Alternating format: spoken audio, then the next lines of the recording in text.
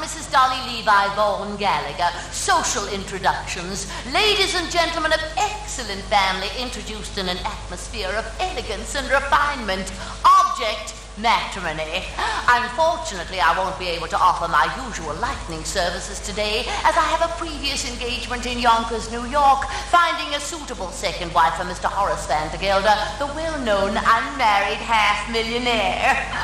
I might also mention that I am available for financial consultation, instruction in guitar and mandolin, short distance hauling, and varicose veins reduced.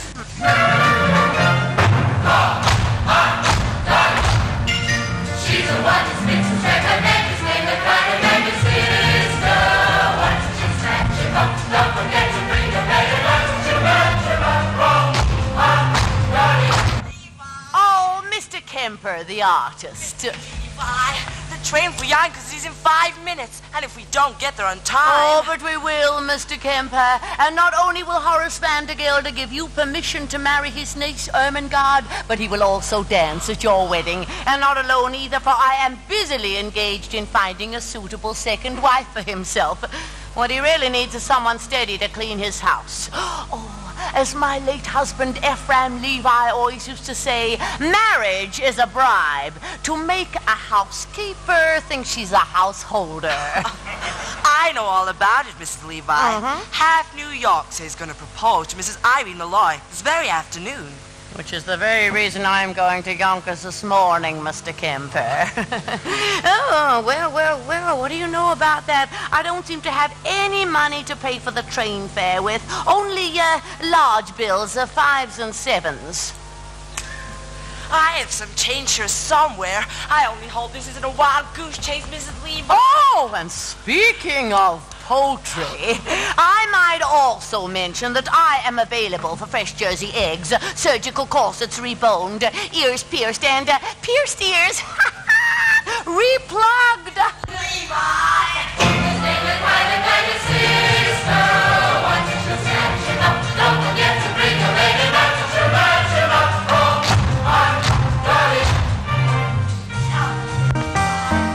What's in all this for you? A living, Mr. Kemper. Some people paint, some sew. I meddle. I have always been a woman who arranges things for the pleasure and the profit it derives. I have always been a woman who arranges things like daffodils and furniture and lives.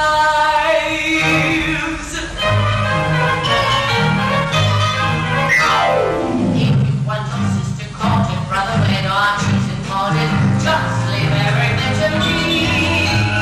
If you want your roof inspected, eyebrows tweezed, bills collected, just leave everything to me. If you want your garden cleaned out, some marriage consummated, or rather modestly. If you want your husband's boyfriend tricked or chicken-hearted, I'll arrange for making all arrangements. Just leave everything to me.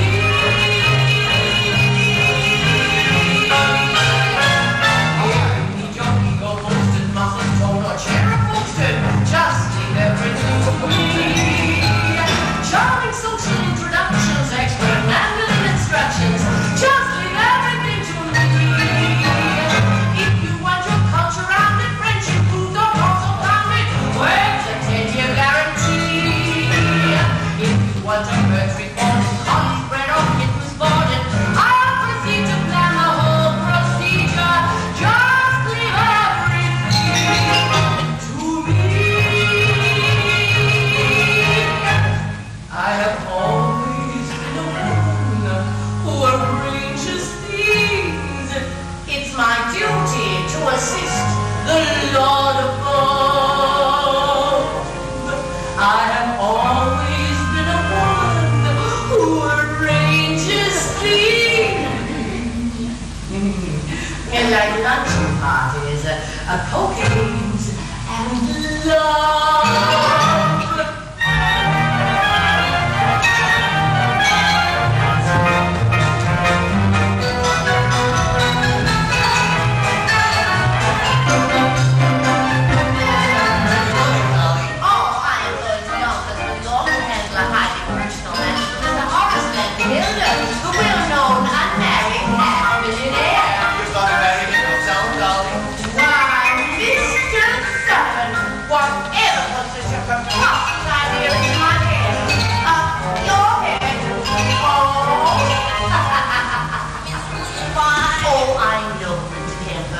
For Yonkers is ready to leave. Now you go buy our tickets, get us a window seat, order our dinner, and I'll meet you on the road.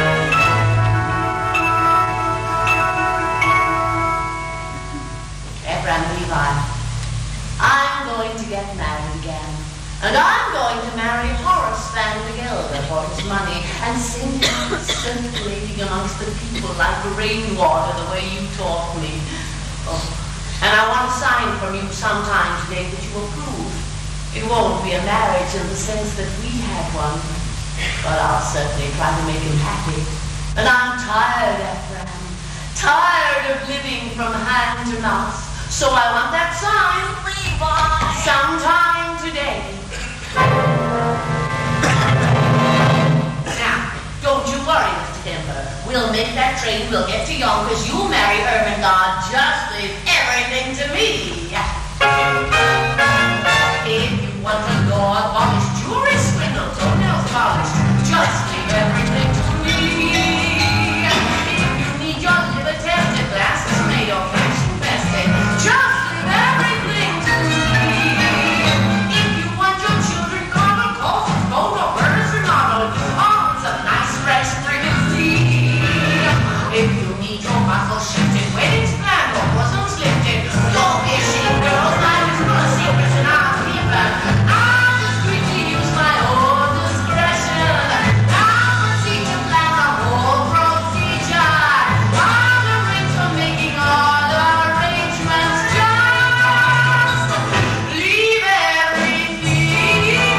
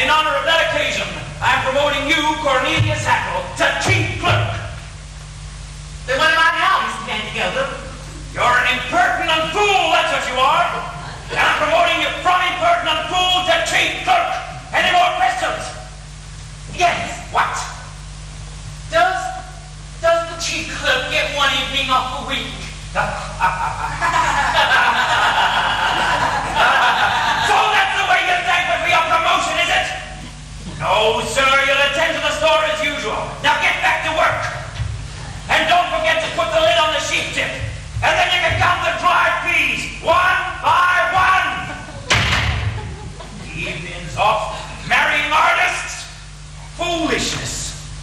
99% of the people in this world are fools. And the rest of us are in great danger of contamination. Why? Even I was young once, which was foolish. And I got married, which was foolish. And I was poor, which was even more foolish than anything else. And my wife died, which was foolish of her. And I grew older, which was sensible of me. And I became rich, friendless, and mean, which, in youngers, is about as far as you can go.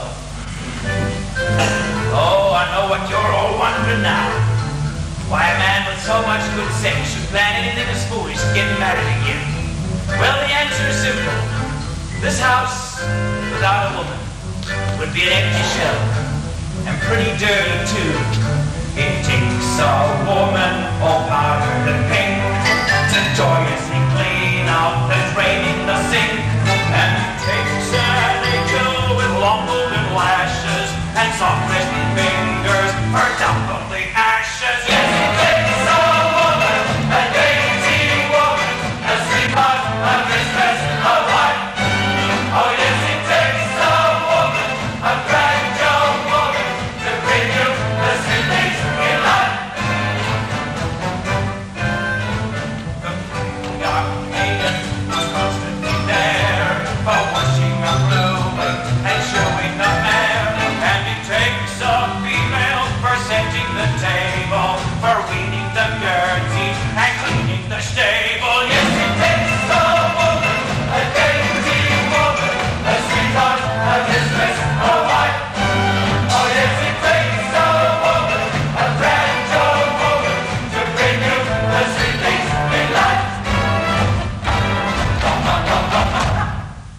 And so she'll work until infinity reaches for their life.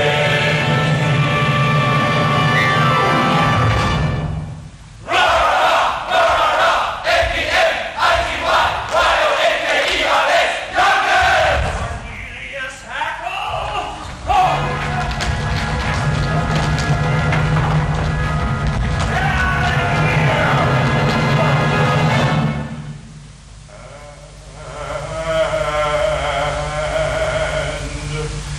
In the winter she'll shovel the ice and lovingly pick out the trap for the mice. She's a joy and treasure, practically speaking. To whom can you turn when the plumbing is leaking? That dainty woman, that fragile woman, that sweetheart, that mistress, that wife. Oh yes, it takes a woman, a husky woman, to bring you the sweet things in life. Oh yes, it takes a woman, a dainty woman, a sweetheart, a mistress, a wife. Oh yes, it takes a woman, a grand young woman, to bring you the sweet things in life.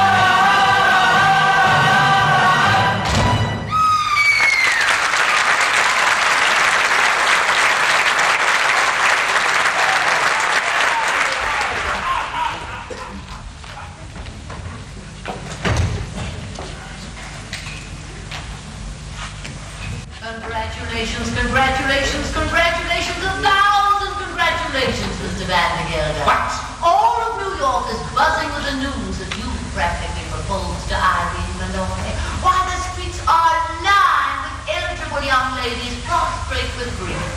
My congratulations and sympathy. Sympathy! Oh, did I say that? Must have been a slip of the tongue. No, I am delighted with the happy news. After all, she wasn't that easy to unload. Oh, by that I mean, you know what people said. Although I, for one, never believed the rumors. No, I did not. Rumors? What rumors? Oh, nothing to get upset about, Mr. Vandergelder. By all known facts, her first husband passed on quite naturally. It's just that he went so sudden. A few spoonfuls of that chowder she made for him special and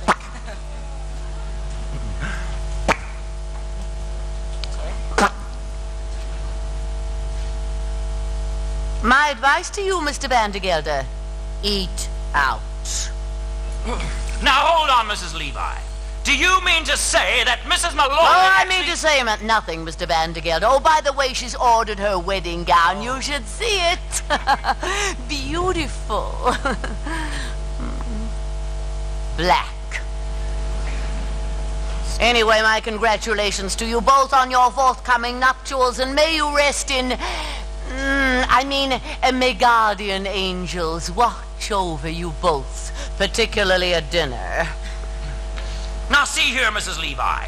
You introduced me to Mrs. Malloy, and I intend calling on her this afternoon, as arranged. Well, then there's nothing else for me to do but return to New York and tell the other girl, the heiress, not to wait.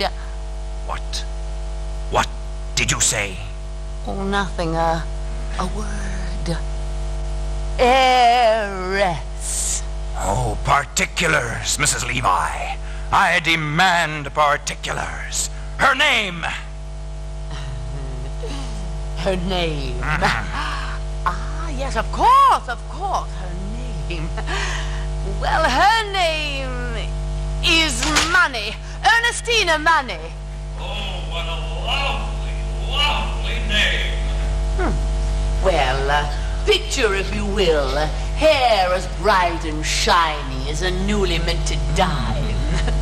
Eyes as big and round as silver dollars. Skin as soft and mossy as an old greenback. Oh, I can feel her now. Age 19. Age 19. Weight 102 pounds. Weight 102 pounds. A waist 47 inches. A waist 47 inches. 47 inches? That's with the money belt. Oh. Now, I could arrange for you to meet this Ernestina this very afternoon. No, I ain't got time this afternoon. I gotta bring my niece Ermengarde to New York, where she can go and forget a certain Ambrose Kemper. Oh, I could do that for you, Mr. Vandergelder. I'm very good at arranging such matters. Then I gotta march in the 14th Street Parade. What an amazing coincidence. Guess who has been chosen to ride on the main float? The spirit of Wall Street, Miss Money herself. Her mother was a cash, you know. All right. I'll meet Miss Money at the end of the parade, but I still intend calling on Mrs. Malloy first. Oh, the races you do make me run. Very well, Mr. Vandergelder. I shall meet you outside Mrs. Malloy's hat shop at 2:30 as usual. But one more thing, Mrs. Levi. Suppose I decide against Mrs. Malloy, and I don't like Miss Money neither. Well, then, I happen to have one more name on my list. A name I know as well as my own, but let's not go into that right now. It'll come up by itself all in its own good time. Don't you worry about that. I think so. It takes a woman to quietly plan, to take him and change him to her kind of man, and to gently lead him where fortune can find him, and not let him know that the power behind him was that fragile woman, that gentle woman, that sweetheart, that mistress, that wife. Ephraim, I think I'm going to have that room done over in blue wallpaper. Yes, in blue. Oh, Ermengarde, Ambrose, we've got plans to make. Chief clerk. Promoted from chief clerk to chief clerk. And in 10 years, with a bit of luck, I'll be promoted to chief clerk again. I'm 33 and a quarter years old, and I still don't get an evening off a week. When am I gonna begin to live? You can live on holidays, Cornelius. Do you remember what happened last Christmas? All those canned tomatoes went bad and exploded, and you and I had to clean up a mess all afternoon. You call that living? No. Canned tomatoes bad and exploding, and I had to clean up a mess.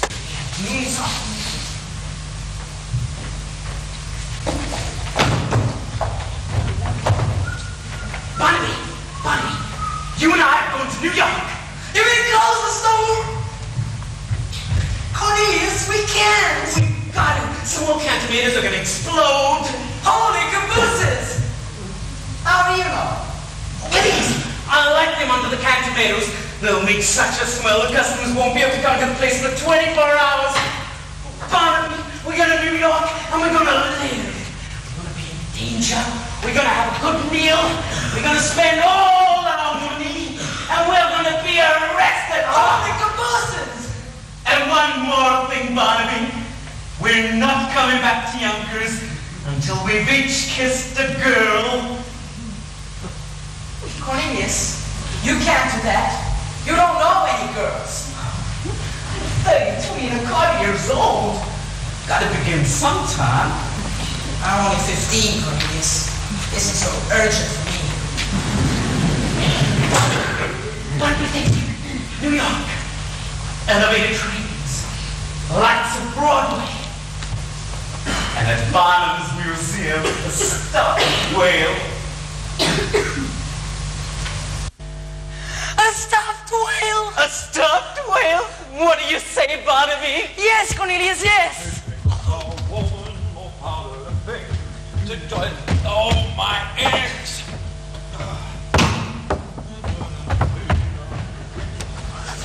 Let me light those candles. Come on. Now, the first thing we have to do is make you financially independent. I know, I'll find you a job. Can you dance? Miss Levi, I'm an artist. I hate. Oh, Mr. Kemper, my card. Mrs. Dolly Levi, artist, charge how to dance. Now, there's this man, Rudolph Reisenweber, at the Harmonia Gardens restaurant. I want you to take this note to him, and we'll see if he can't have you entered into the polka contest this evening. The polka contest? Oh, the first prize is a week's engagement and a solid gold cup. The cups we won, Ephraim and me. Now, hold on, Mrs. Levi. No fiancé of mine is going to set foot in a cafe. And I don't mind saying I'm surprised at you for having acquaintances in places like that. Oh, not acquaintances, Mr. Kemper.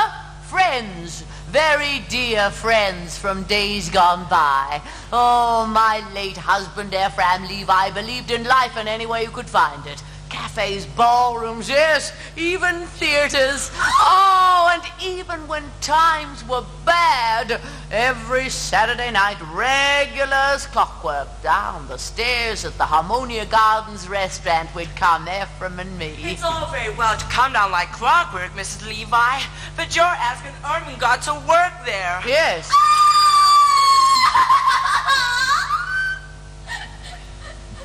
It's the only way we can convince Horace Vandergelder that we mean business. Now, shh! You take this letter, and you say that Mrs. Levi sent you. Oh, and, by the way, tell Rudy Dolly's coming back. Dolly's coming back? Front row looks all right, Cornelius. Now hold the candle on the ones on top. Not too close. They're all swelled up like they're ready to bust. Holy cabooses! Cornelius, I can smell it from here. Come on, Barnaby, let's get dressed. We're going to New York. Out there's a world outside of Yonkers. Way out there beyond this hick town, Barnaby. There's a slick town, Barnaby. Out there, full of shine and full of sparkle. Close your eyes and see it glisten, Barnaby. Listen, Barnaby.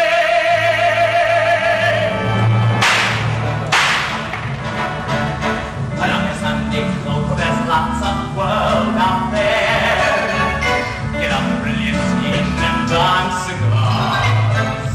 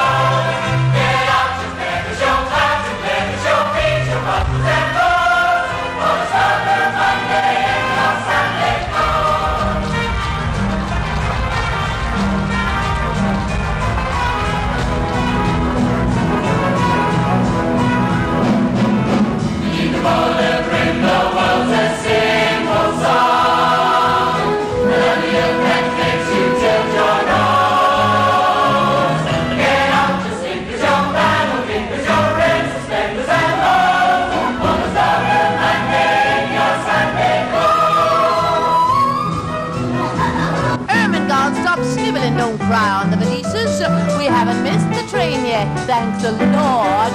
Lovely are improving. Now don't you go to pieces. We're 7 minutes late.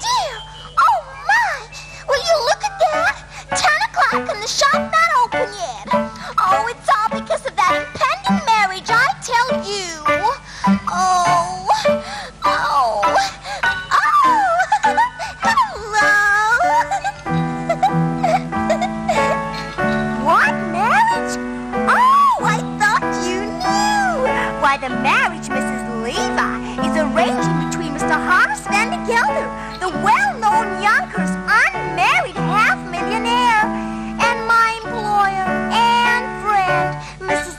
Irene Malloy.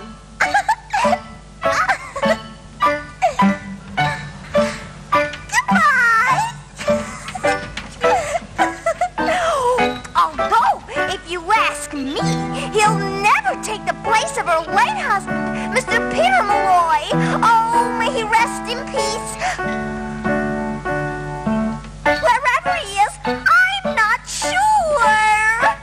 Oh, it's all too much, what with late husbands and new marriages, and on top of everything else. Miss Mortimer returning this hat for the 3rd time. Oh, same old story. She wants more cherries and feathers.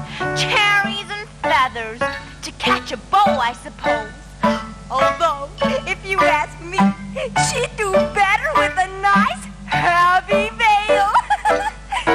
Although I did tell her, ribbons down our back is what we'll be wearing this summer, if you want to catch a gentleman's eye. Oh, but she'd have none of it. Cherries and feathers she wants, on today of all days, when that poor, dear, sweet Mrs. Malloy has so much on her mind.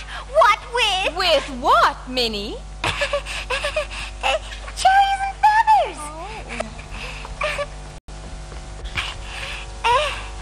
As I was saying, Mrs. Malloy, I could bite out my tongue for the things I've said and the things I'm going to say, but as long as I've gone this far, I might as well go all the way. Mrs. Malloy, why? Why? Say it, Minnie. Why have I decided to marry Horace Vandergelder? Oh, Mrs. Malloy, I didn't ask you that. I'd rather down the rack than ask you such a personal question. But as long as you did bring it up.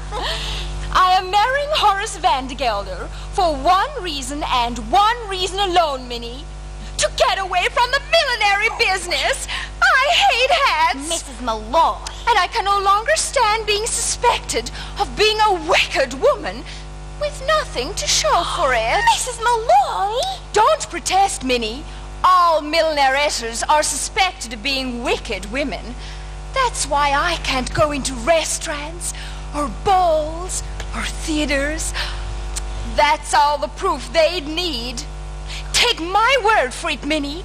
Either I marry Horace Vandergelder, or I break out of this place like a fire engine. Oh, no, not Miss Mortimer again. Miss Mortimer. Oh, I'll take care of it. No, Minnie, leave it be. You can make another hat for Miss Mortimer if you like.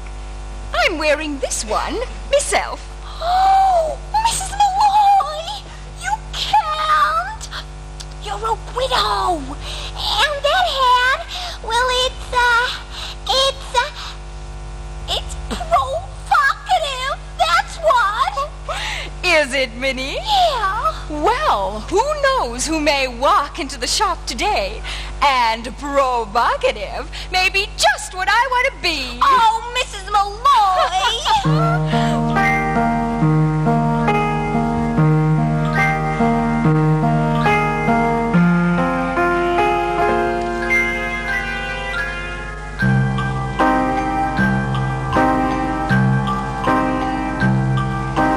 I'll be wearing ribbons down my back this summer. Blue and green and streaming in the yellow sky. So if someone special comes my way this summer, he might notice me passing by. And so I'll try to make it easier to find me in the stillness of July, because a breeze might stir a rainbow up behind me that might happen to catch a gentleman's eye, and he might smile and take me by the hand this summer, making me recall how lovely love can be. And so I will proudly wear ribbons down my back, shining in my hair, that he might notice me.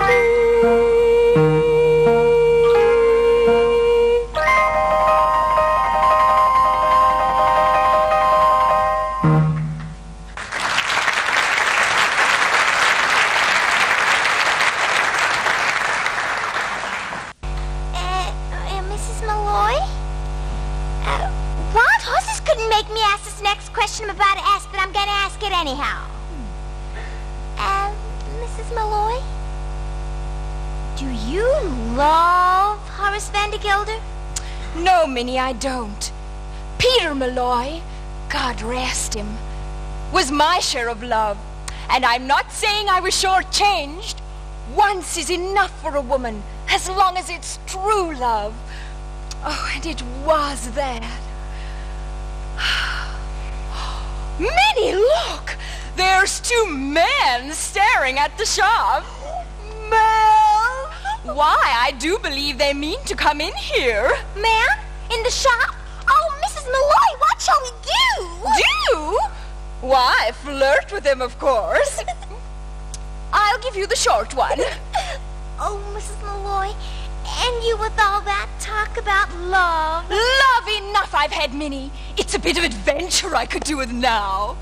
We'll get them all heated up and then drop them cold. It'll be good practice for married life. Now come with me into the workroom, Minnie. I know a few ways we can perk up our appearances. Besides, a bit of a wait will only make them nervous and easier for us to... If you say vampire, I'll scream. Vampire!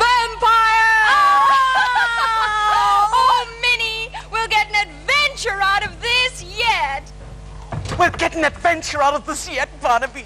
All day long we walk around the streets of New York and nothing happens. Then we come to the quietest street in the city and suddenly... Vandergelder! Is he still out there? Go look.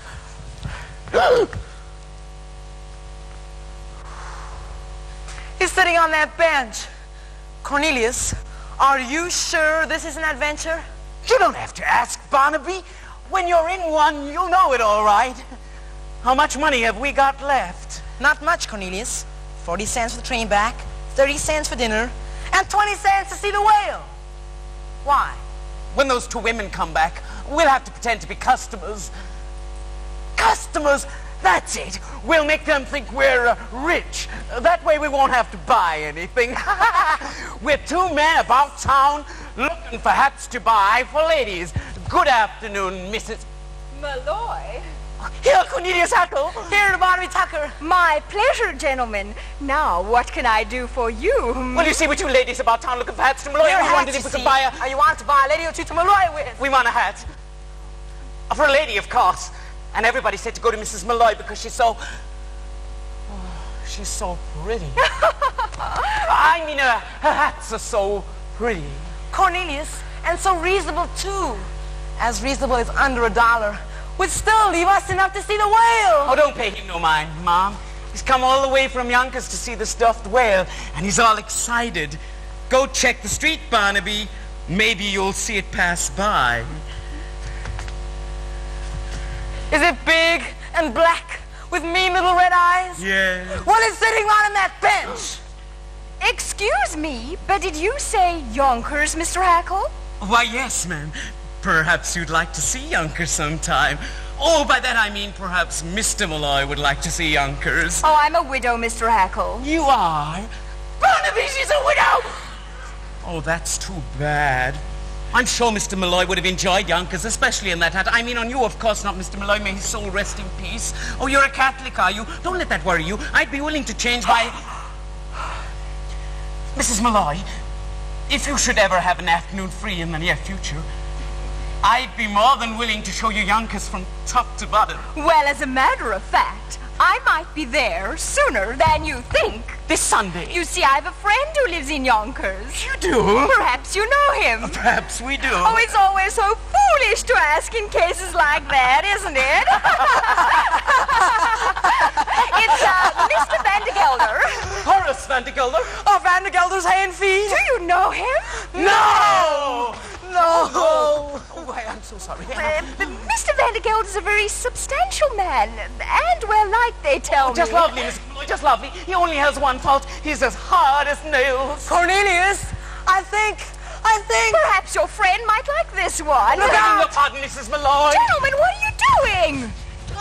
We'll explain later, Mrs. Malloy. Come out of there this minute. We're as innocent as can be, Mrs. Malloy. Well, really, Mr. Hackle, Mr. Tucker, I insist that you come out of there this minute or I'll be forced to call the...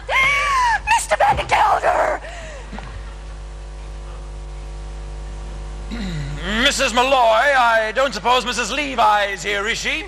She was supposed to meet me on that bench 10 minutes ago. Well, she can just go looking for me if she comes now. When I make an appointment, I expect people to be on time. Here's a present for you. Chocolate-covered peanuts. Unshelled. That's the expensive kind. Did I just see you talking with two men in here? Man?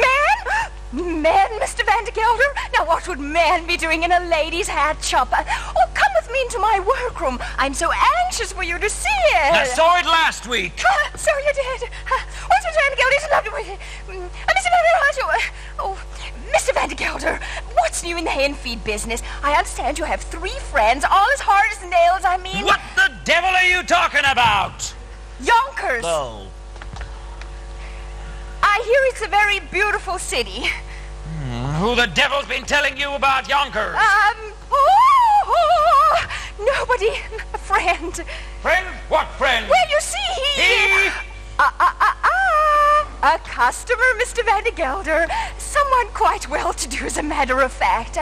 He was in here buying hats for ladies. You might even know him, although it's usually so foolish to ask in cases like that.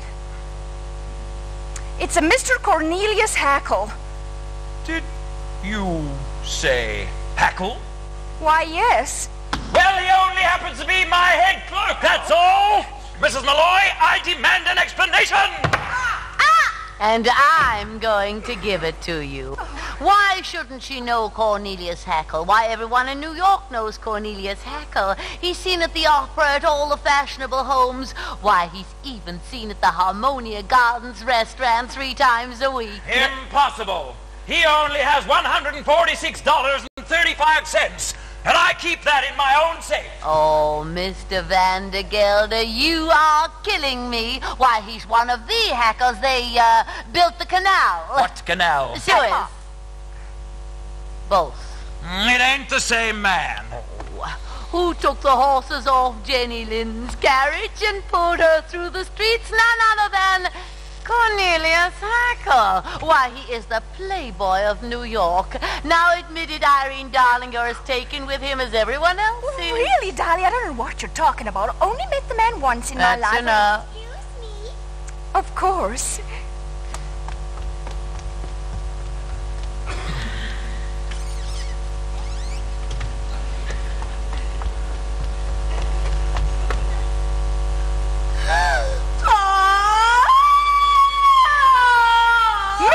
Stop singing! There's a man in there! A man? In there? Now, wait a minute. If there is a man in that closet... Oh, I couldn't let you, Mr. Vandergelder. It's far too dangerous. No man that hides in a lady's closet can frighten me. Mrs. Levi, stand aside. Oh, no man indeed. Why, you'd make short work of any man. Those muscles. I can see them now rippling underneath your jacket. Ripple, ripple, ripple, back and forth. Ripple, ripple, ripple. For the last time, Mrs. Levi, will you stand aside? Oh, stand indeed. That is exactly what the court will want to know when you are accused of entering that closet without a search warrant. I mean, what do you stand for if not for the laws of this great land? I know what I stand for. I stand for motherhood, America, and a hot lunch for orphans. Take off your hat, Sir. Betsy Ross's flag is passing. Do you see him on the hill at Gettysburg? Neath that great triumphal arch. If you see him as he's marching through the grapes of wrath, stand up and march, march, march.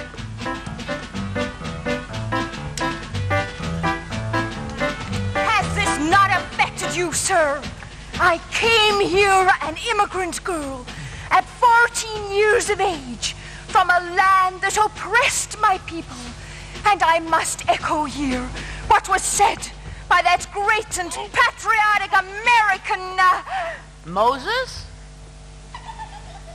I stand for motherhood, America, and a hot lunch for orphans. Take off your hat, sir. There's a tear-stained eagle passing. Do you see him on the bridge at Waterloo?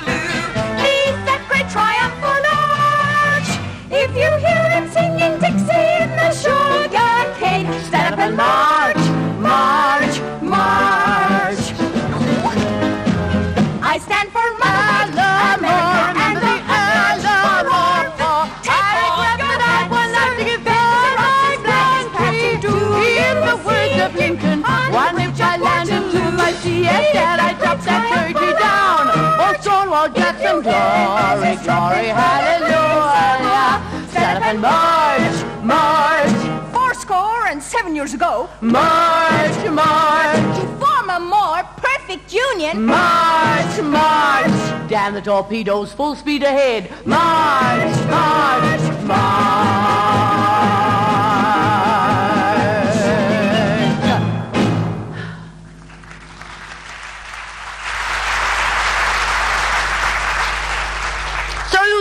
Vandergelder. There couldn't possibly be a man in that closet.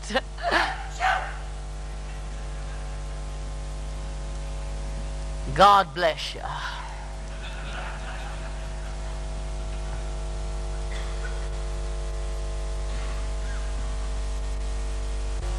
Mrs. Malloy? All right, Mr. Vandergelder. There is a man in that closet. Aha! And another under the table. What the There also devil's... happens to be a very simple explanation, which for the moment eludes me, so for the present, good afternoon. Good Lord, Irene, the whole room is simply crawling with men. I've never seen anything like it. Congratulations, Irene, darling. I suppose I'll see you later, Mr. Vandergelder. You certainly will, Mrs. Levi. With a certain young lady at the end of the parade on the main float. Good day, Mrs. Malloy.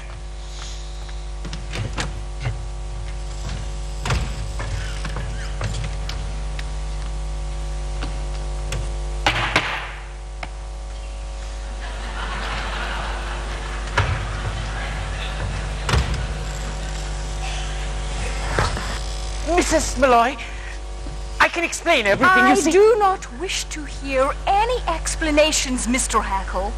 Just you and Mr. Tucker. Do me the pleasure of leaving my shop, or I send for Officer Goggerty. Oh, well, if you ask me, Irene, sending for an officer's letting them off too lightly. I've been adding up a list of offenses committed by these two, and I say you had grounds for at least 2 writs, a cum laude, and a non compos mentis. Now, what we have to do is prove that you tried to settle this amicably first. Have dinner with them. Dinner? Is that absolutely necessary, Dolly? Oh, it's the way things are done in the law, Irene. Dinner first, a non compos mentis later. Well, if it must be. Mr. Hackle, you and Mr. Tucker may take Miss Fay and myself to dinner.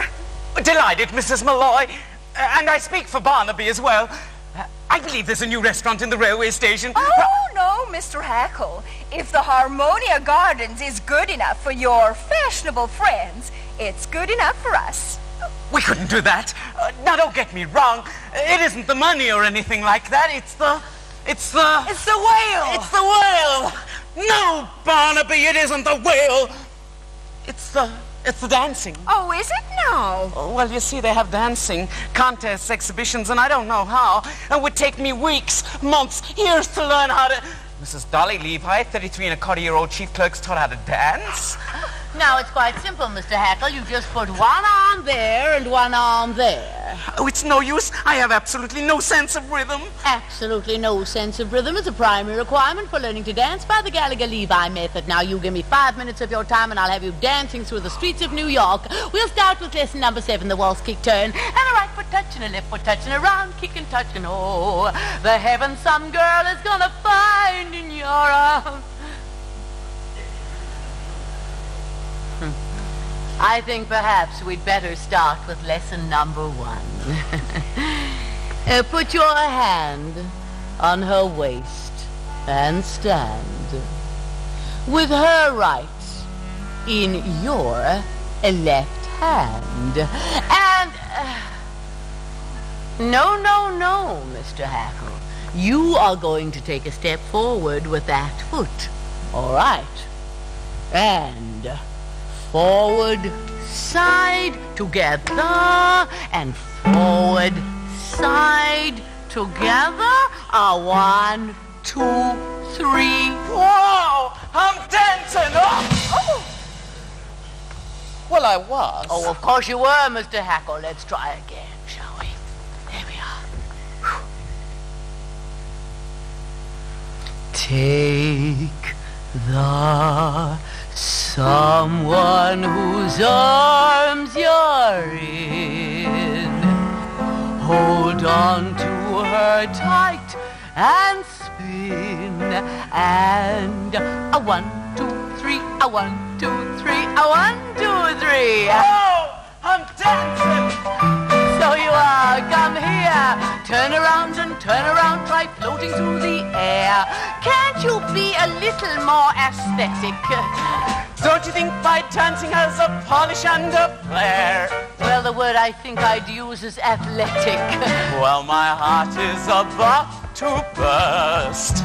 My head is about to pop. And now that I'm dancing, who cares if I ever stop? Look, I, Cornelius Hackle, sport and dancing. Well done, Mr. Hackle. You're next, Mr. Tucker.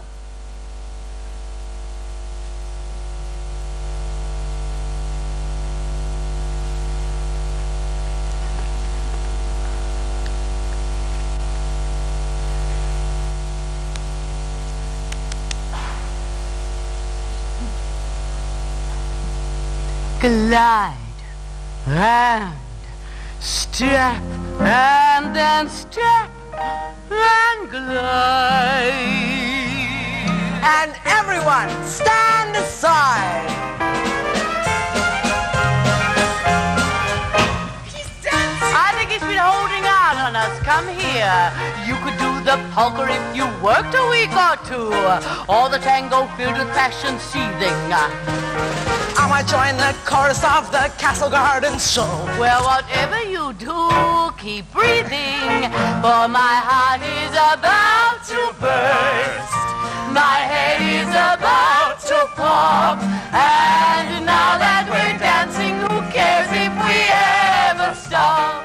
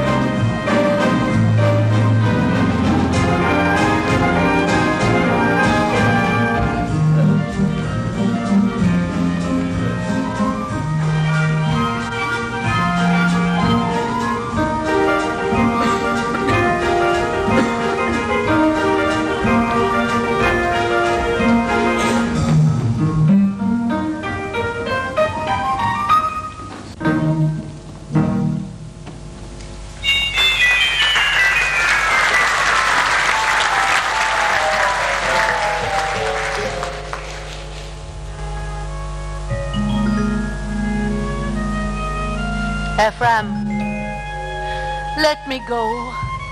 I've been a widow long enough, Ephraim. And every evening for all these years, I've put out the cat, locked the door, made myself a little rum toddy, and thanked God that I was independent, that no one else's life was mixed up with mine. And then one night, an oak leaf fell out of my Bible. Oh, I put it there when you asked me to marry you, Ephraim. A perfectly good oak leaf, but without color, without life. And I suddenly realized that I was like that oak leaf, that for years I had not shed one tear, nor had I been filled with the wonderful hope that something or other would turn out well. And so, I have decided to rejoin the human race.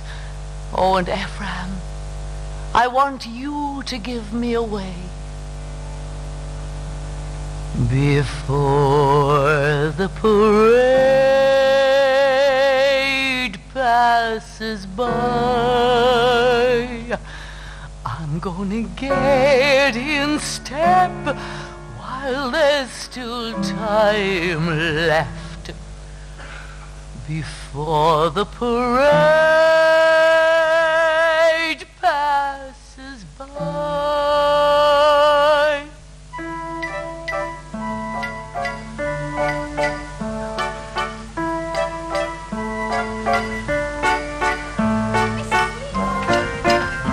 This is taking us down to see the 14th Street Parade.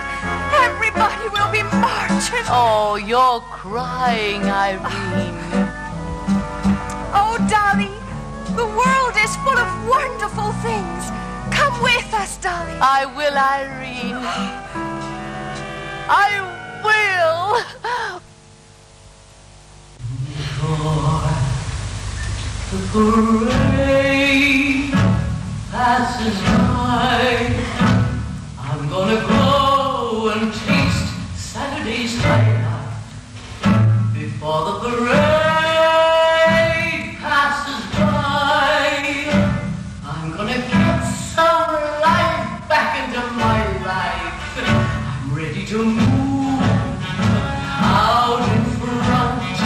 I've had enough of just passing by life. Oh, with the rest of them, oh, with the best of them, I can hold my head up high, for I'm gonna go again.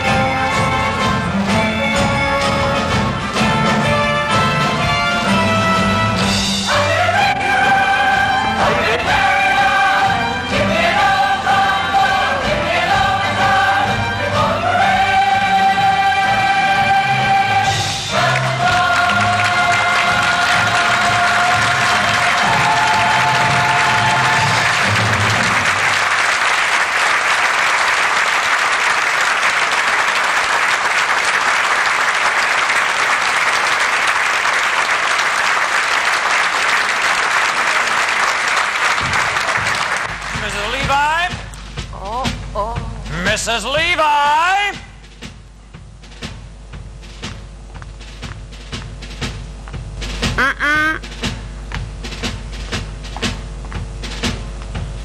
No, Horace, she's too young. Oh, Mrs. Levi. She's beautiful. Everything you said and more. Oh, Miss Money. What? Here, you bring that back. I paid for her and I want all the parts. Mrs. Levi, what is the meaning of this? Oh, nothing to get upset about, Horace. A simple substitution. Miss Money was called away to an urgent business meeting at the Mint. It appears they were running a little short, so she went to help out. But she says she'll meet you at the Harmonia Gardens restaurant at 8 o'clock this evening. That's the most expensive restaurant in the city. Oh, and well, it should be. The finest food and the fastest waiters. Oh, by the way, Horace, I might be a little late, so Miss Money will meet you in front of the restaurant. She'll have on a buttercup yellow dress and baby pink shoes, and she'll be singing an old-fashioned love song. A sweet rosy O'Grady. Oh, you couldn't miss her if you tried, Horace. All right, I'll be there. But only because I've already paid for the introduction and I want to get my money's worth. But from this moment on, Dolly Gallagher, you are hereby discharged as my marriage broker. From now on, you are just a woman. I am. Oh.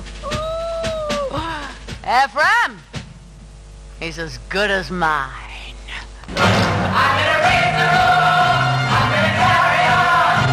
Give me a low trombone, give me a roll the dawn. On the parade, that's the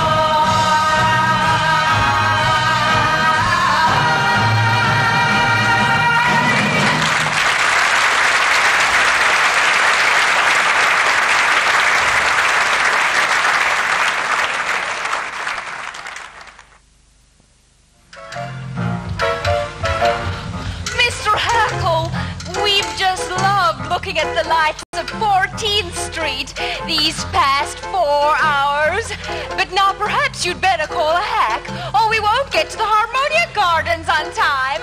Oh, there's one, you! Oh, we couldn't do that. Now, don't get me wrong. It's not the money or anything like that. It's just that really elegant people, they never take hacks. Hacks is out. They all go by streetcar. J.P. Vanderbilt, Diamond Jim Morgan. Then by all means, a streetcar. Yeah. But of course, if you really want to be elegant, we do.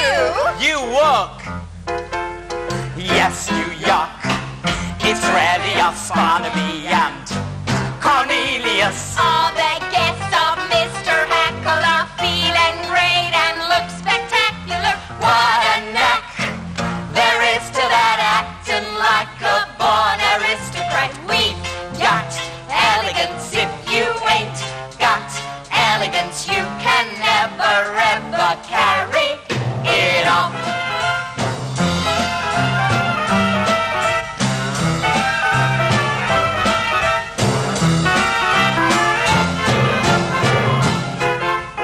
All who are well-bred agree Minnie Fay has pedigree. Exercise your wildest whims tonight. We are out with diamond gems tonight. Could they be misleading us? Silver spoons were used for feeding us. We got elegance. If you ain't got elegance, you can never ever carry it off.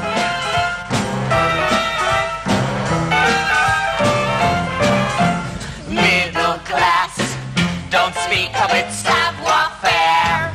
We reek of it, some were born with rags and patches, but we use dollar bills for matches and Vanderbilt kowtows to us. J.P. Morgan scrapes and bows to us. We've got elegance, we were born with elegance. Have you noticed when I hold my cup, the saucer never moves?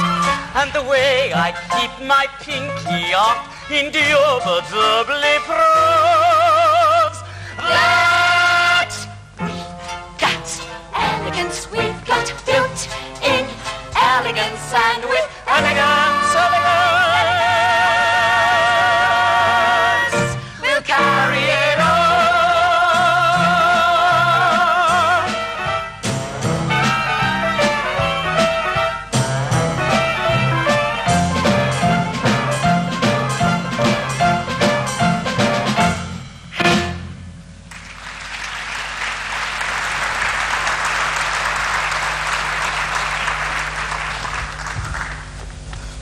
Oh, look, Minnie.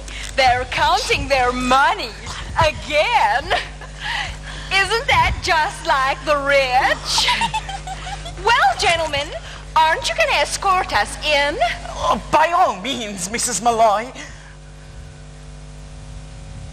Barnaby!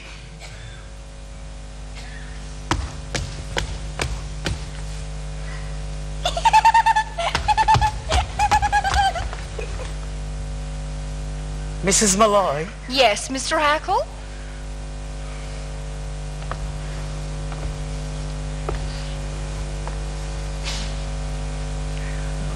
Mrs. Malloy? Before we go inside... Yes, Mr. Hackle? May I put my arm around your waist? Yes, Mr. Hackle.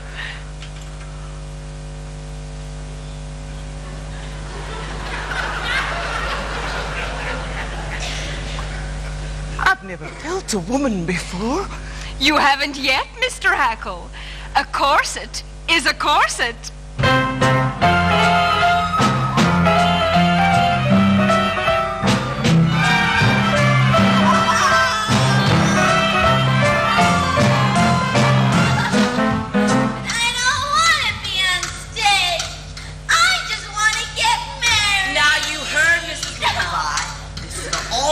Show your Uncle we mean business. Now, can you weep a little faster? It's throwing me upstairs. Faster. Faster. That's it.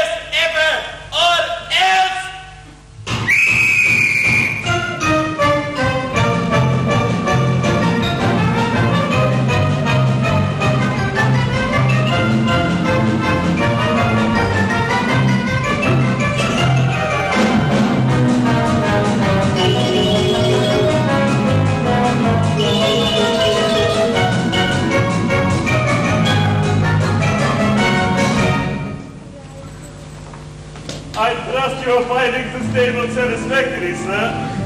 The private dining rooms cost a bit more, but they do afford the best view of the entertainment. $1.40, Cornelius. That's all that's left. Are you sure? Count it again. Prepare yourself for a big night, Minnie. We're out with two of New York's best-known sports. I did make a mistake, Cornelius. It's only $1.35. I'll count it once more. No, don't. We can't afford it. I'm going to order everything on the menu. Waiter!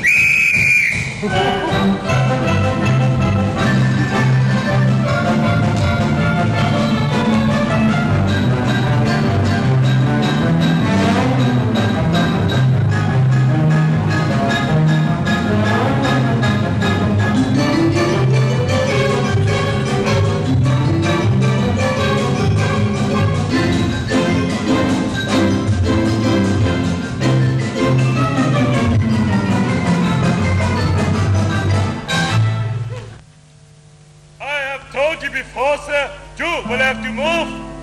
This table is reserved to Mrs. Levi and party. And who do you think I am? Only it's Horace Vandergelder and party. She's in my party. I ain't in hers. Mr. Vandergelder, of course. It's just that Mrs. Levi mentioned nothing of you bringing your... Oh, my personal physician. That's enough of that, doctor. But Mrs. Levi only ordered a chicken for two. Chicken? Chickens are dear. Und pâté maison, soupe de jus and pomme soufflé. Why didn't you tell me this was an Oriental establishment? We'll have 2 bowls of rice. Now, get out.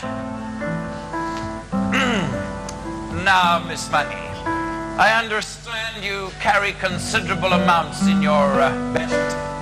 Yeah, $2. Only it's in my garter.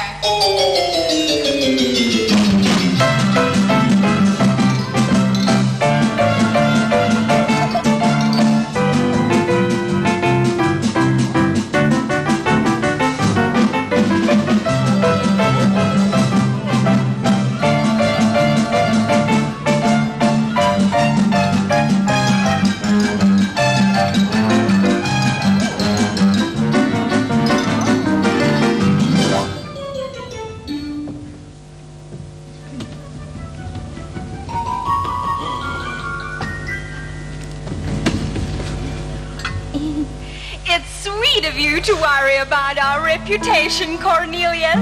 But Minnie and I don't care who sees us tonight. Well, Minnie, what have you decided? Oh, I couldn't have anything to eat at these prices. I really couldn't. Oh, great rhinestones. What a sensible girl. Waiter, we'll have 4 glasses of beer, a loaf of yesterday's bread, and some cheese. Yesterday's bread?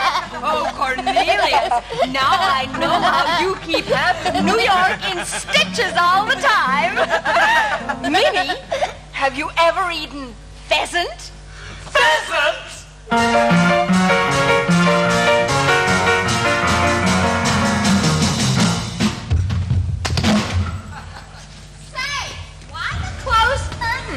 You ashamed or something? No, it's not that. I just felt a slight chill, that's all.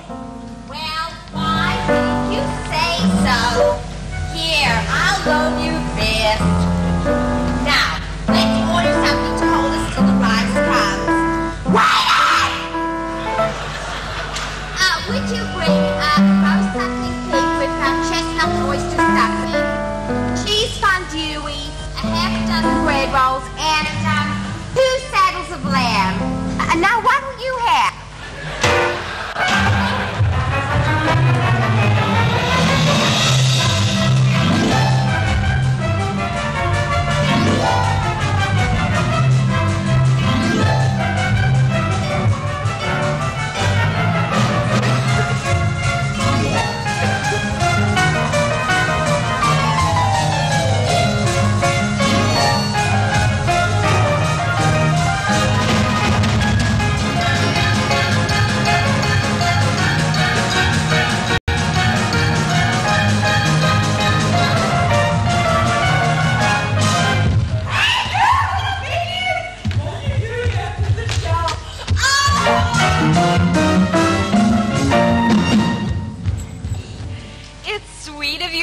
About our digestion, Cornelius, but I'm sure the pheasants are fresh. We'll have 4, please, and a nice red wine. Wait, no wine. No wine? Champagne. Champagne? Oh, it's once in a lifetime, Barnaby. Waiter, we'll have champagne, Neapolitan ice cream, hot house peaches, and Barnaby, give the band leader a nickel and tell him to play to a wild rose. We want music while we dance.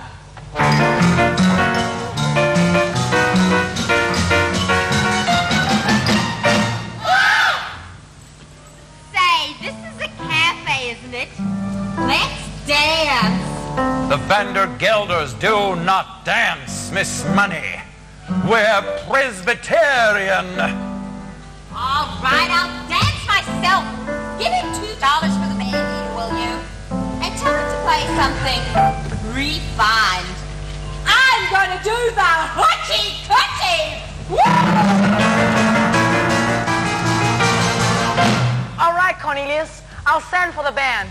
But promise you won't order anything else?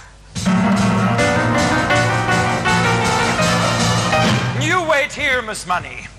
I'll tell the band to play a nice waltz.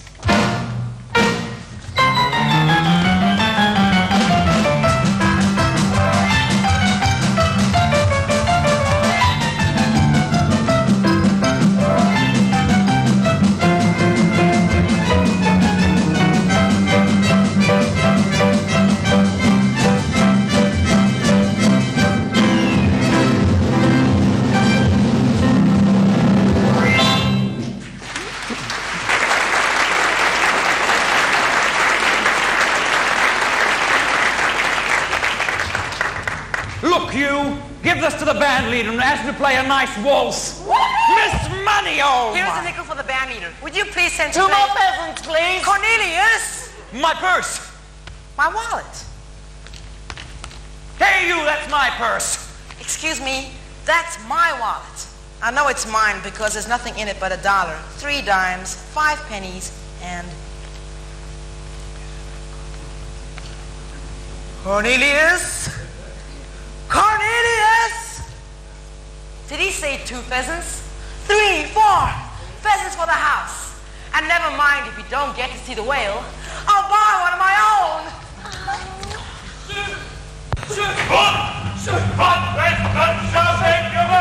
How many times have I told you not to shout? This is the Harmonia Gardens restaurant, not one of them. But, sir, she's here, the lady. What? Are you sure? Like you told me, sir. Eardrop and nose up from this time. Out steps this tall lady, Mr. Red Hair. And she, Mrs. Levi, is mad!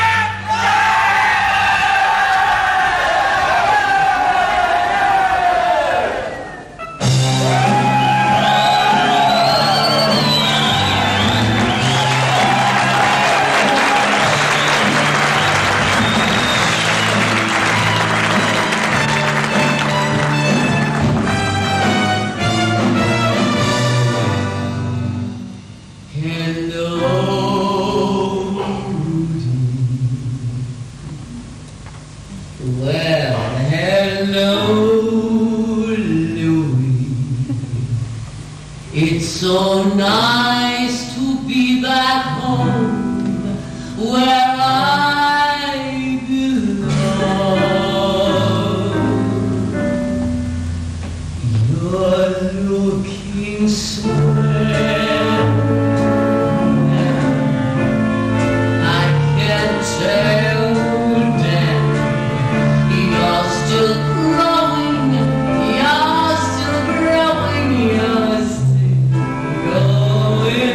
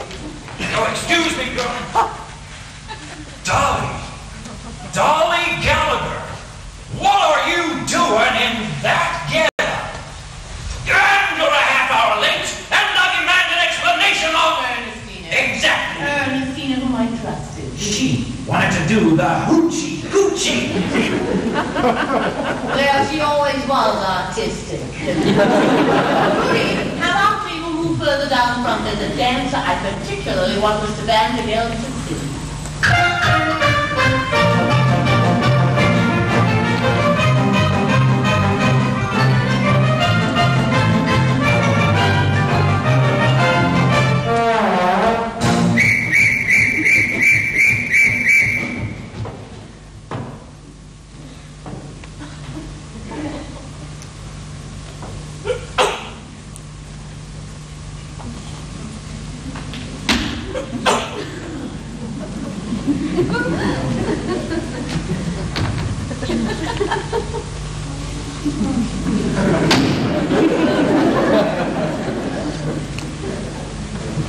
Now see here, Mrs. Levi, about Let's not say another word about it. I'm as shocked as you are. I wouldn't even think. What have you ordered? what you wanted, a chicken. Chicken? Did you say chicken? Oh, I couldn't eat a chicken. Not a chicken, not today, not after all that's happened. No, then cancel the chicken. Oh, bring the turkey.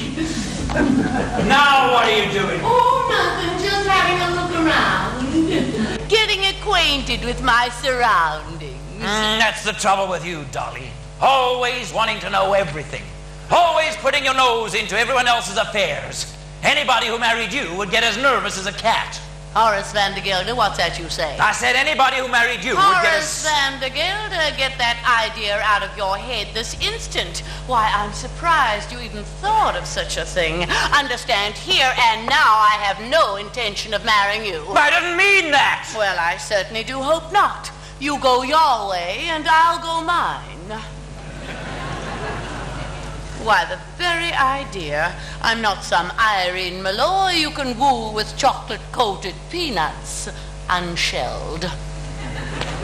Mrs. Levi, you misunderstood me. Oh, I certainly do hope not. But if I had any intention of getting married again, it would certainly be to a more pleasure-loving man than yourself. However, let's not go into that right now. Here come the waiters with our food. Rudy, I'll serve Mr. Vandergelder. Some white meat, Horace, and some dumplings, all lighter than air they are. And some giblets, very tender and very, very good for you. As I was saying, Horace, you go your way and I'll go mine. That's right, Horace. You get stuck right in on the wine. It'll make you feel better. However, since you brought the subject up, there is one more thing I'd like to say. I didn't bring it up at all. Well, there's one more thing I'd like to say before we forget all about it. It is true that I am a woman who likes to know everything that's going on. A woman who likes to manage things, but I wouldn't like to manage anything as out of control as your household. You might do that yourself, God helping you. It is not out of control. Then we won't say another word about it. Here, Horace, have some beets. They're good. I don't like beets. Good. Oh, a quarrelsome, friendless soul like yourself is no companion for me. You salt your beets, Horace, and I'll salt mine. Will you stop saying that? I won't say another thing. Good. Except this. At your age, you should want to know the honest truth. My age? My age? You're always talking about my age! Well, I don't know what your age is, Horace, but I do know this, that up in Yonkers with bad food and bad temper, you're going to double it in 6 months' time. Now, here, Horace, have some more beets. They're good. I don't like beets. I hate beets.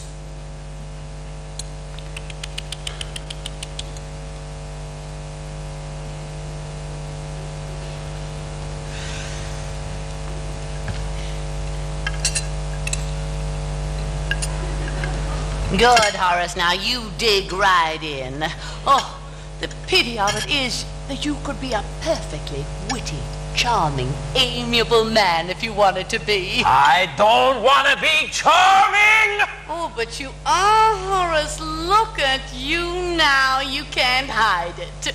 Now sit down and we'll talk about something else. But before we change the subject, there is one more thing I'd like to say. Well, I don't want to hear it.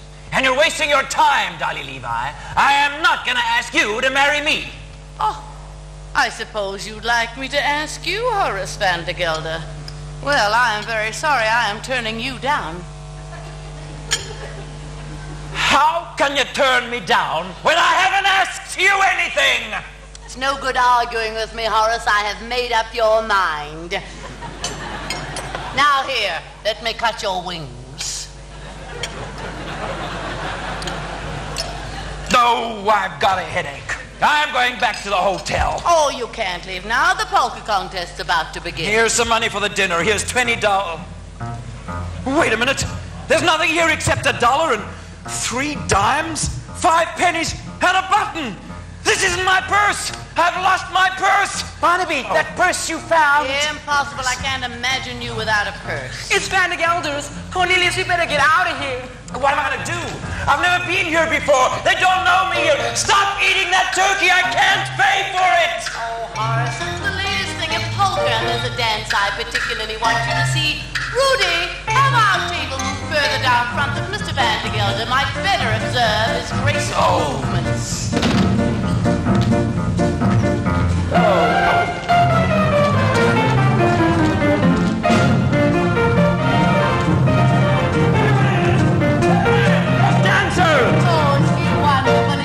Win a solid gold cup.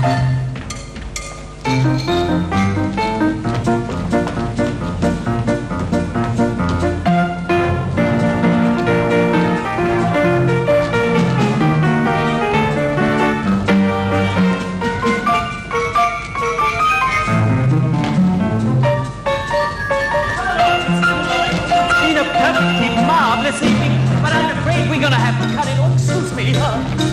Big shot. Mini a polka! Oh, Cornelius, we simply must have one dance. Right there, we gotta go. We will go, but we'll dance our way out.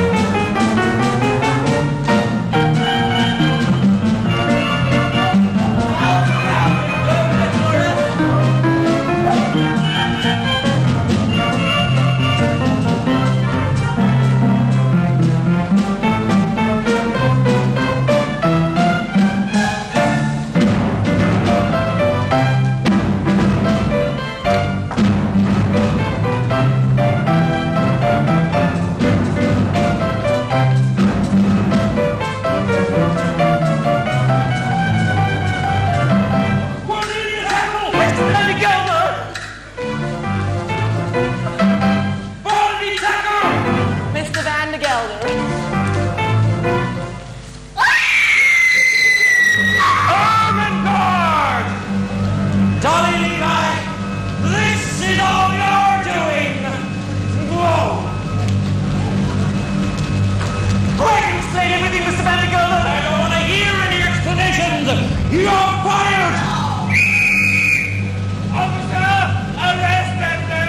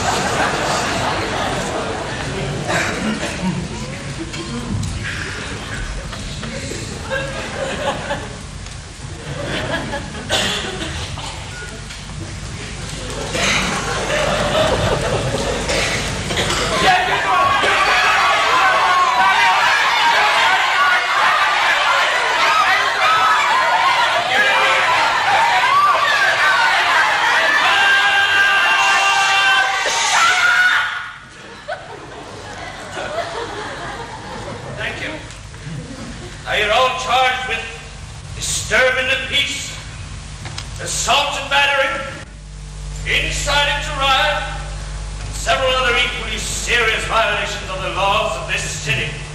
Is there anyone here to plead in your behalf?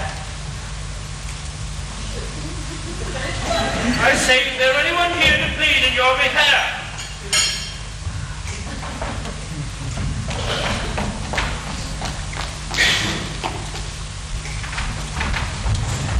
This is Dolly Levi, counselor at law.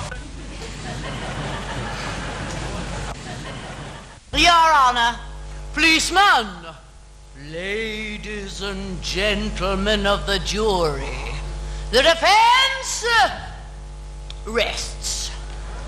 Your Honor, I ask for the freedom for my clients and a verdict of guilty for the only real culprit, Horace Vandergelder of Yonkers, New York.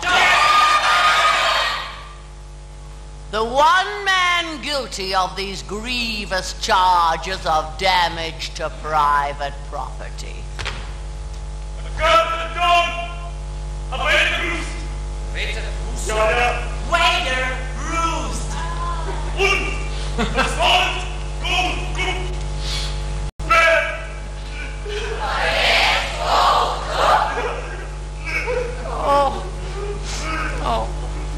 Cruelty to a poor unfortunate minor. Would you mind repeating that, dear?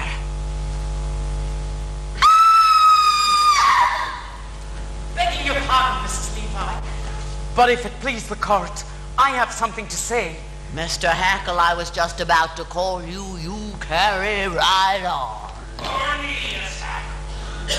If you dare testify against me, you'll be discharged. But you've already done that, Mr. Vandergelder.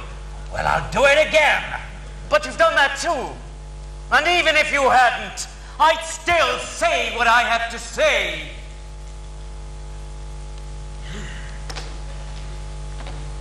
Your Honor, I don't know much about disturbing the peace or inciting to riot. But I do know that what happened to me today is about the most important thing that could happen to a man, and might never have happened if I'd obeyed your orders and stayed in Yonkers, New York. Your Honor, I'm talking about none other than love. You're telling me that after 33 and a quarter years, you've fallen in love because you took one evening off? Oh, no, Mr. Vandergelder. I didn't fall in love with Mrs. Irene Malloy of this city in just an evening, even an hour. Oh, much less than that. What's less than a minute? A second. Oh, less than that. A moment. That's it. I'll go slowly so that you can take it all down.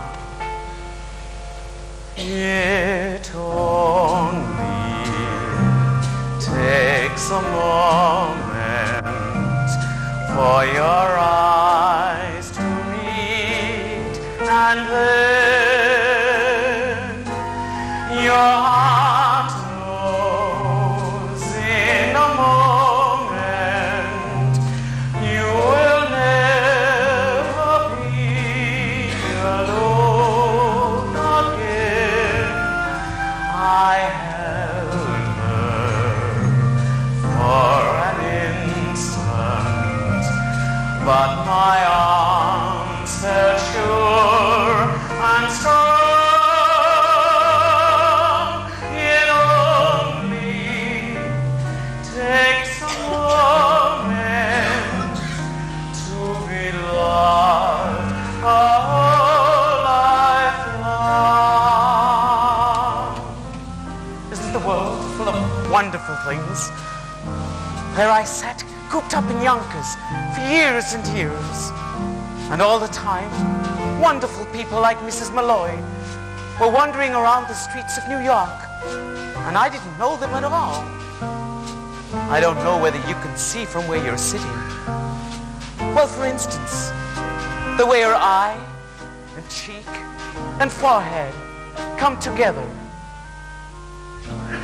Here. Can you? I tell you, a fine woman is the greatest work of God above. Oh, you can talk all you like about Niagara Falls and the pyramids. They aren't in it at all. Of course, I've seen women before. But today I spoke to one, equal to equal. And they're so different from men. And awfully mysterious, too. I bet you could know a woman for 100 years without really ever being sure whether she liked you or not. Today I've lost everything. My job, my future, everything that people feel is important. But I don't care. Even if I have to dig ditches for the rest of my life, I'll be a ditch digger who once had a wonderful day. Excuse me, Mr. Hackle. I missed a few words back there. Right after, if only.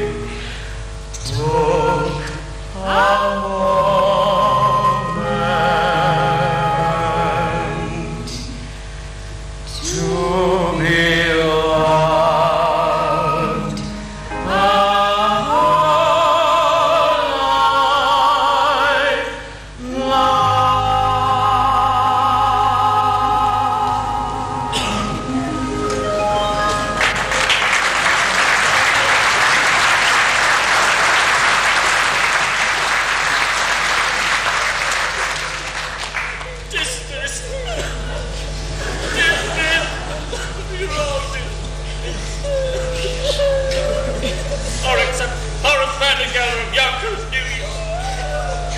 Go, my children. Bless you.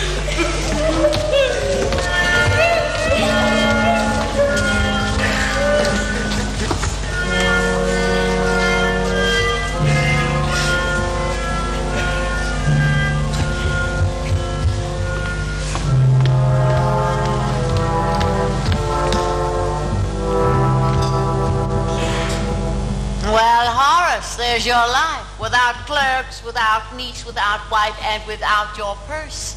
I've only got one thing left to say to you. Well, if it's to ask me to marry you, Dolly Levi, the answer is no. Not in a million years, under any circumstances, will I ever marry you. Well, that isn't what I was going to say at all. All I was going to say is... goodbye. Now, Dolly. Goodbye. Now, Dolly, you wait a minute. It's no good, Horace. I've failed, and when a woman has failed, there's only one thing left for her to say.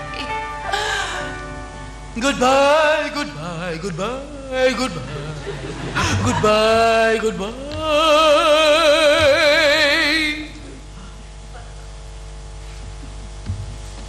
Don't try to stop me, Horace, please.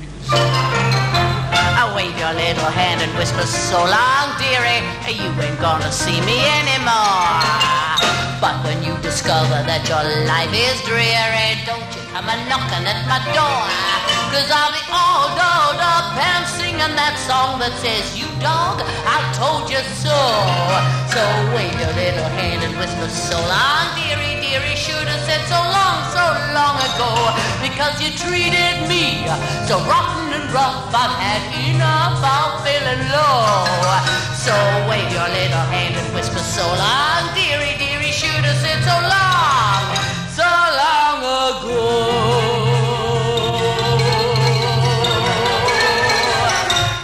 I can hear that choo-choo calling me on board the Happiness Express.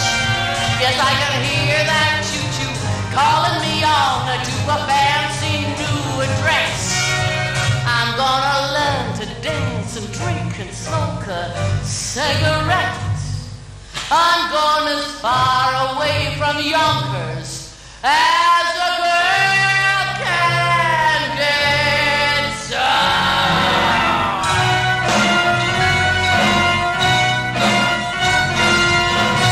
On those cold winter nights, Horace.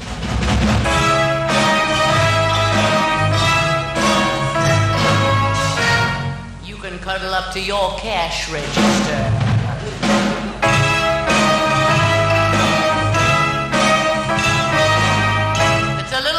Honey, but it rings. 'Cause I'll be all dolled up and singing that song that says, you dog, I told you so. So, Horace, you will find your life a sad old story when you see your dolly shuffle off to glory. Oh, I should have said, so long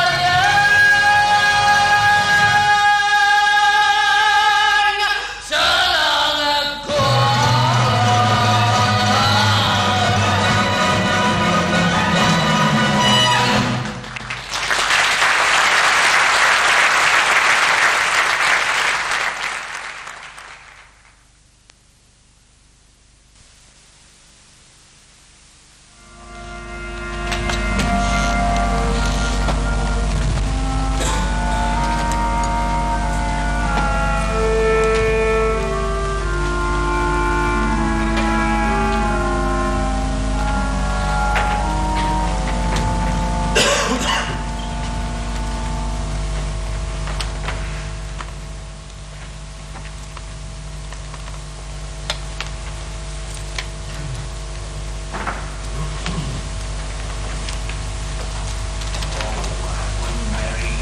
Dolly Levi, not if you were the last woman on earth.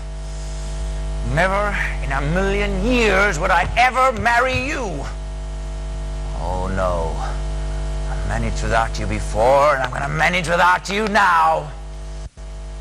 No, Dolly, you go your way and I'll go mine. And oh, Dolly, Dolly, Dolly! You stamped, Mr. Vandergelder? Oh, so it's you, is it, Mr. Hackle? Come crawling back, have you? Oh, no, Mr. Vandergelder. I've come back for my $146.35. You see, I've decided to go into business for myself. And seeing as the only business I know is hay and feed, I've decided to open my own store. And Cornelius has found the perfect location, Mr. Vandergelder, right across the street from you. So, you think you can compete with Vandergelders, do you? Well, just you try it! Aha. Another one come crawling back. What do you want? My back salary for the past 4 months, $6.12. No, you can't do this to me. Not any of you. I'll go to the courts. I'll get a lawyer. Why, Horace Vandergelder, as I live and breathe, if you don't look handsome in that outfit. There are not many men who have the courage to wear tails at 11:30 in the morning.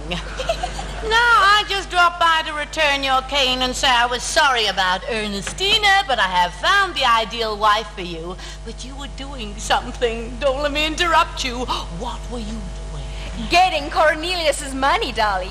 $146.35. Plus $6.12 of mine. And the money my mama left me. $52.48. 38 cents. 48. All right. If it's the money you want, the safe's in there. Oh, yeah. $6.12 of mine. Come on, Cornelius.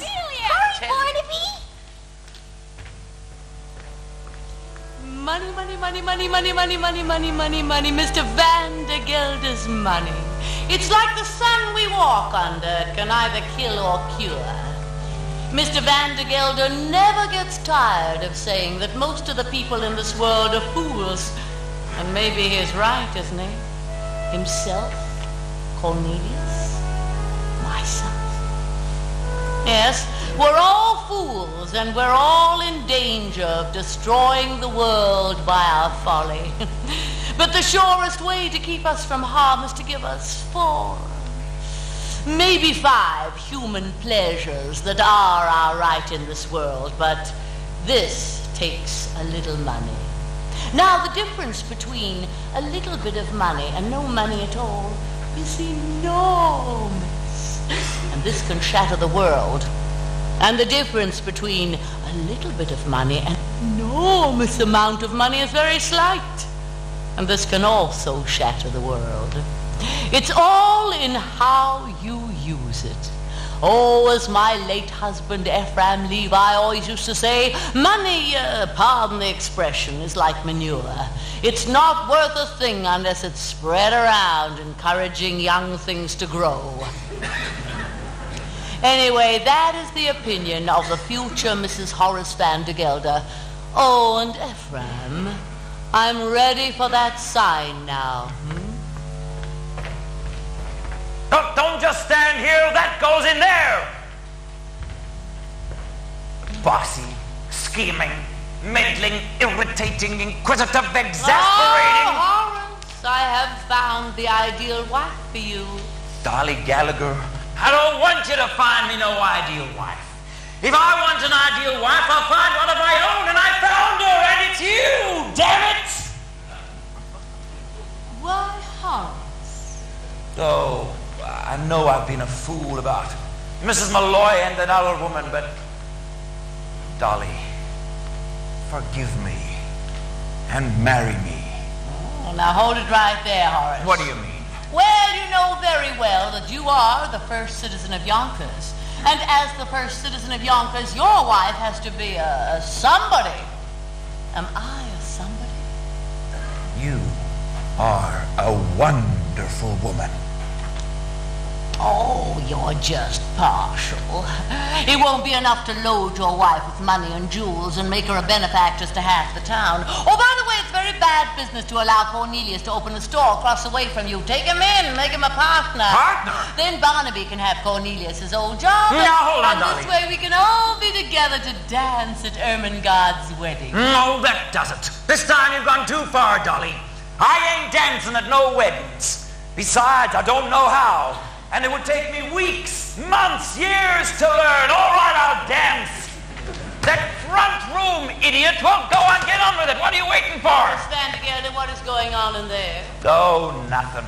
I'm just having that front room done over in blue wallpaper. Horace? I know the old paper ain't worn yet, but that fella's just set up in business and needs a good start. And you see, Dolly, I've always felt that money, if you'll pardon the expression, is like manure. It's not worth a thing unless it's spread around, encouraging young things to grow. Oh, thank you, Ephraim. Hello, Dolly. Well, hello, Dolly. It's so nice to have you here where you belong. I never knew, Dolly, without you, Dolly, life was awfully flat, but more than that was awfully wrong.